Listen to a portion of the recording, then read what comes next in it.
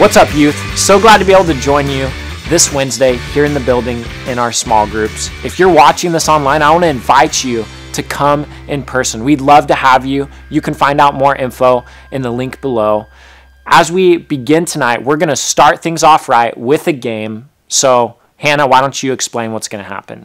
Yeah, we're going to play a game called Think in Sync. So Nick is going to give us a word, and we're going to see if we can think of the same word that relates to the word that Nick shared. We're going to do a couple, and then we're actually going to give you guys the opportunity to play along with us. Wilbur. Miss Piggy. Soda. Oh, okay. Nike.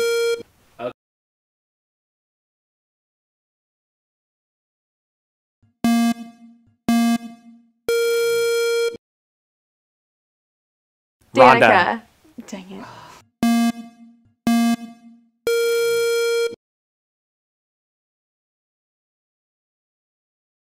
Christmas.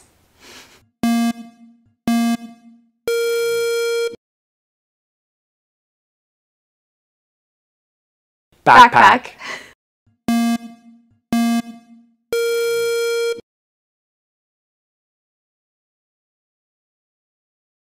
Blazers. What? Oh, sweet. Great. I feel like we crushed it. Good work, Hannah. Yeah. Thanks a bunch for playing. Go ahead and have a seat. All right, you guys, we're playing a game called Mystery Box. Nick and I both took a trip to Goodwill, and we both chose 3 items. We're going to take turns explaining the item to the other person. There's a curtain here so that the other person can't see it. And the other person, say I'm explaining my item, Nick is going to have to try to tell if I'm telling the truth or if I'm lying. And we're going to do best 2 out of 3. We both picked 3 items. We'll see how this goes. Yeah. Perfect. Luke, why don't you start us off? Go ahead and explain an item, and I'll see if I think you're telling the truth or not. All right.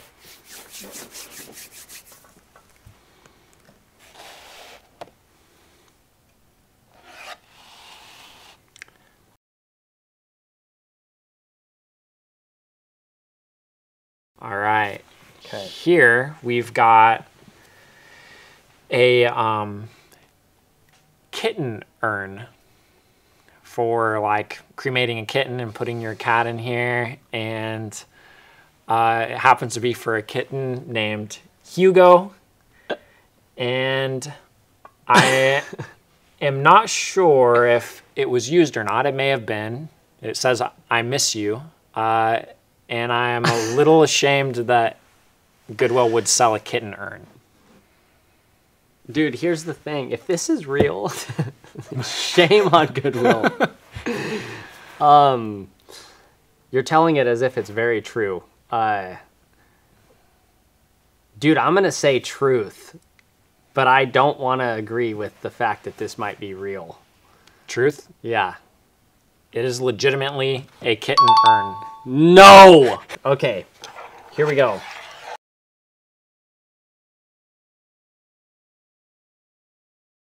We've got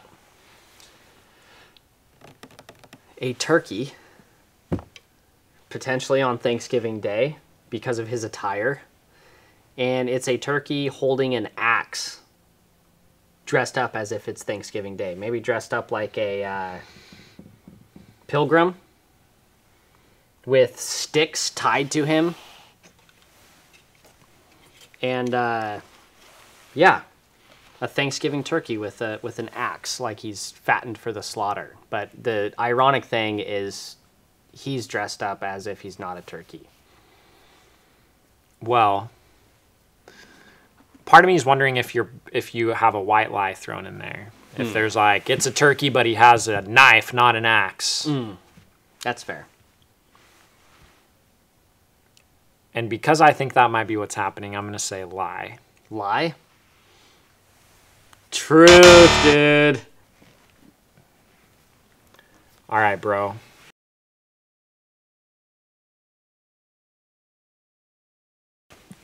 Here, I have a cookie jar. Okay. Not so different than my cat urn. Hopefully people don't get those mixed up. And it appears that on the cookie jar is a cookie eating a cookie. So it's like a Chips Ahoy situation. It's white with like blue accent around the top. Whew. He's telling it very similarly to the other one, but this one seems a little bit more confident. The other one, he was kind of explaining it like he was blown away by what he was explaining. This one, he's kind of like super intentional about it. I'm going to say false. You're not telling the truth about something.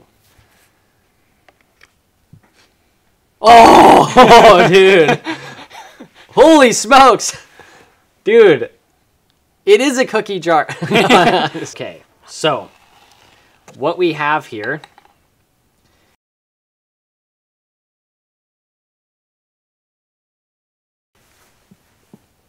is an army man nutcracker that happens to be Pastor Dave. Well,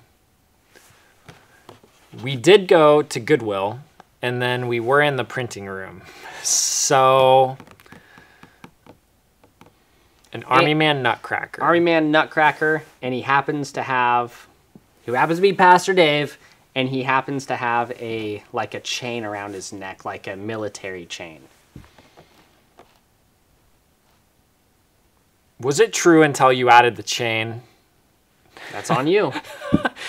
It was true until you added the chain. Okay. It is a nutcracker with Dave's face. Yeah. Without a chain. Without a chain is what you're saying? So you're saying I'm saying it's false? Sure. Dude. Chain, chain, chain, chain, chain.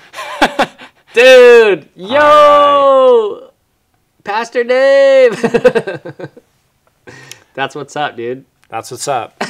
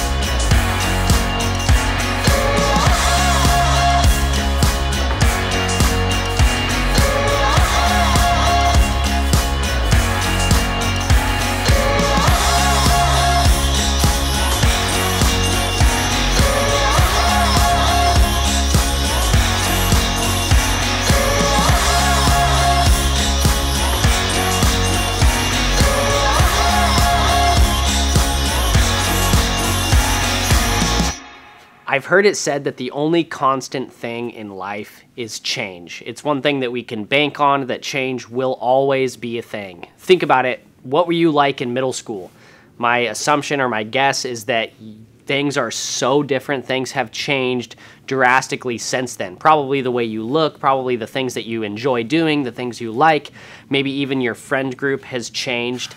And maybe a lot of the people in and around your life have changed as you've kind of observed them go, as you've observed time go by. Maybe you know a girl who used to be like super shy in middle school, and now she's like super outgoing and like running for class president and things like that. Or maybe you know someone who went from being a complete jerk, like that's kind of how you knew them in middle school, but actually they're like the nicest person that you've ever met.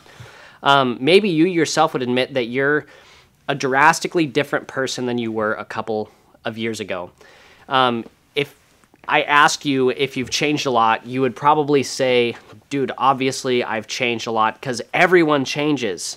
Congratulations, that's exactly what I was hoping that you would think. Because the point is that people change, except for when they don't. Sometimes we think, man, change is inevitable. Everybody changes. Change is going to happen. But when we think of some bad characteristics of people, it's really easy for us to begin thinking they will never change. They will always be like that person. Maybe you thought this: my coach is a jerk, and he will always be a jerk, and there's nothing that will ever change that. Or maybe you think, dude, my sister is so clumsy and messy, and that's just who she is. She will never change. She's just going to be a disaster, you know? Or maybe you think my dad will never not have a bad temper. Like he will not change from that. Or that guy at school will never not be a bully. He will not change. Or that girl will never not be a stoner. Like that is the identity that she has, and she will never change. When it comes to the things about other people that we don't like, it's easy for us to believe that they will not become a different person. But if we're all being honest, when we are stuck in rhythms of life like that, we feel the same way about us. We feel the same way about ourselves. When we are struggling with something, we think, man, will I ever be able to change from this? But think about it. Do you have something that you wish that you could change about yourself, but you don't feel like you can change it right now? I'm not talking about your height or your eye color. I am talking about things like this. Maybe it's an addiction or a bad habit that you can't get rid of. It's something you know, or at least you know that you should stop, but you just don't feel like you have the resource to do so. You don't feel like you could ever actually stop. Or maybe it's a situational thing, like you have people who really frustrate you in your life right now, and you eventually find yourself blowing up and losing your temper, and you go, man, will I always struggle with anger and blowing up? Or maybe it's anxiety for you, or maybe it's a label. Maybe there's something that you've done, a mistake that you carry, and you think, man, because I've made this decision, people will always say that I am blank. This is who I am. They put you in a box, and then you put yourself in a box, and you say, this is all I will ever be. I cannot change. If you're anything like me, it's in these times where you're kind of tempted to give up, to try to change. You're kind of like, man, this is who I am. You just kind of take on this identity and kind of settle for less than your potential. We all do this. And by the way, there's a quick and easy way to know you're giving up. And it's when you start saying things like this: it is what it is. That's just who I am. I'm only human. And we start not dreaming. We stop dreaming the best for what God might have for us. And that leads us right back to this dude, Zacchaeus, that we've been talking about for the last month or so. He was a bad guy, had a bad reputation. Despite all that he had done, Jesus shocked the crowd by directing his attention towards this guy that nobody else liked. In chapter 19, verse 7, it says, all the people saw this. They saw that Jesus had went towards his direction, and they muttered, he has gone to be the guest of a sinner. So think of it this way. Think of like this huge celebrity, maybe like Justin Bieber or something like that, and somebody that you're like, oh, if they ever came to my school, people would flip out. But then think about the person that might be the most despised in your school, where it's like this kid is just known as being a bully. Like most people, they just have a reputation of just not being liked because of who they are or what they're all about. Now think of this celebrity pinpointing that kid and giving all of his time and attention to that person. Wouldn't that drive you nuts? Wouldn't you be like, oh, if you only knew who this person was, you would not be giving them attention. Like, there's so many better people around here. But that's kind of what was happening in the crowd. Now imagine being Zacchaeus. You're a tax collector who cheats people out of their money. Nobody likes you. And there's a man that people call the Messiah or the great teacher. He's like this famous guy that everybody wants to be around. A massive crowd is gathered just to get a glimpse of him, and he chooses you. And you don't expect this. You actually assume that this famous person would want nothing to do with you. And here's the thing, he doesn't yell at you. He doesn't tell you that you need to change your ways. He knows who you are. He knows the good, the bad, and the ugly. But more than that, he sees who you could be. He sees beyond the rut that you've been stuck in.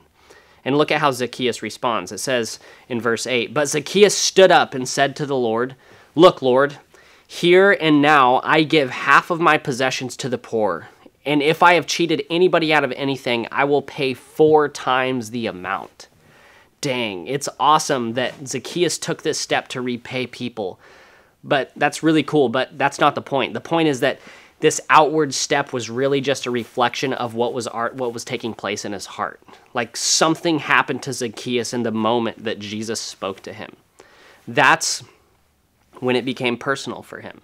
Jesus saw who Zacchaeus could be, and it helped imagine a different future for him. So when somebody believes that you can be different than you are right now, it changes things, right? When somebody sees potential in you and they start encouraging you, like, I know you're this person, even if you don't feel like it, it does something, it motivates something within you. When someone sees your potential and not just your mistakes, it helps you to believe that change is actually possible. And that's what Jesus did for Zacchaeus. And he sees potential in you as well. Think about it. Jesus was God. He walked the earth to give people a picture of what God was like, and Jesus showed up in his interactions with Jesus showing that we don't have to change in order to be okay with God. Like, no matter what we struggle with, he sees who we can become. Think of it this way. It's personal because Jesus sees your potential. And look at what happens next, verses 9 and 10. Jesus said to him, "Today salvation has come to this house, because this man too is a son of Abraham. For the Son of Man came to seek and to save the lost." I love that line. Today salvation has come to this house.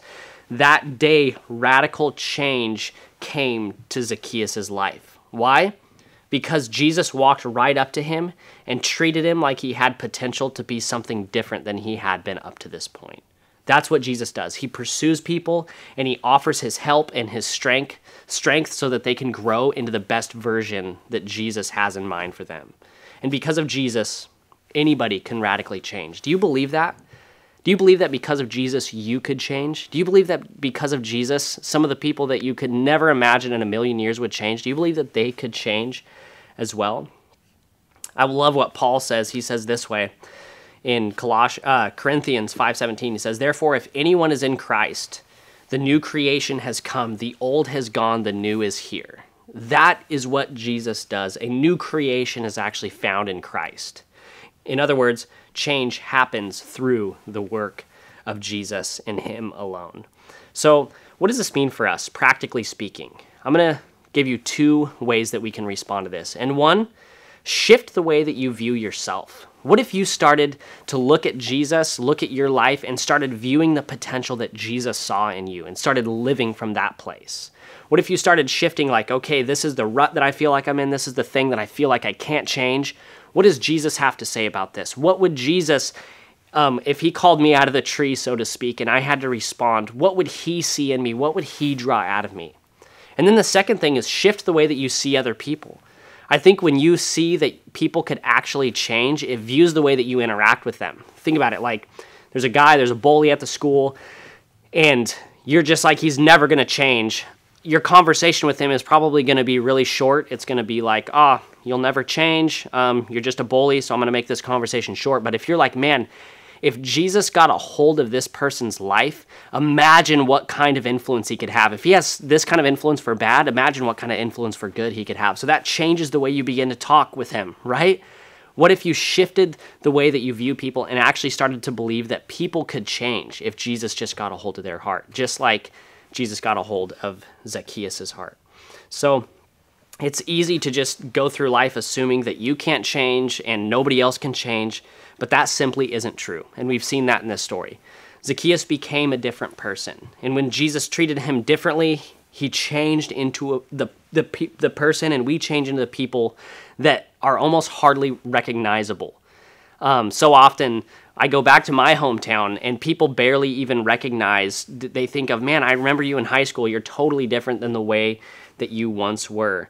And let me just say that that's possible for all of us as we submit and commit our lives to Jesus. Just know that making a change is so much more likely to happen when you have support in your life and you have people encouraging you. So don't walk this journey alone. Consider sharing what you would like to change in your life in your small group tonight. And then we can be on mission to just kind of help you out and start seeing the best in you, seeing the potential that you have. With that, I'm going to go ahead and pray for you, and we're going to go ahead and discuss the topic and how it relates to our own lives, the things that we want to change, the things that we don't feel like could ever change, and then we're going to start speaking potential into one another. So let me pray. God, thank you so much for this story, for Zacchaeus, for the fact that you targeted him, and not just the people that are following all the rules, but people who are struggling, and you saw past those things, and you actually breathed life and new perspective into him. God, I pray that you would do that for these students, these leaders, for myself today in this moment. Pray that the students today would leave this church building, or they would interact with you online, however they're doing this today. I just ask that you would move in their hearts and you would give them a vision of who you've created them to be, and they wouldn't settle for just being stuck in this place where they cannot change. We know that you have the power to pull the best out of us. Pray that you would do that in the students' lives today. It's in Jesus' name that we pray. Amen.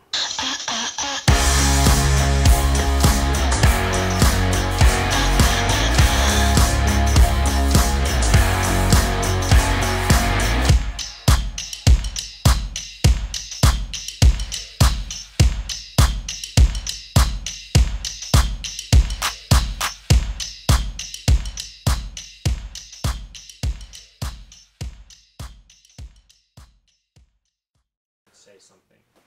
Something. What do you mean? Or saying something crazy. Not that crazy. Oh. I'm saying something right now. What do you mean? I don't know. Is that... Oh, you're already recording? Is that recording? Yep, just clapping. Yeah. Yeah, you're good. You set me up.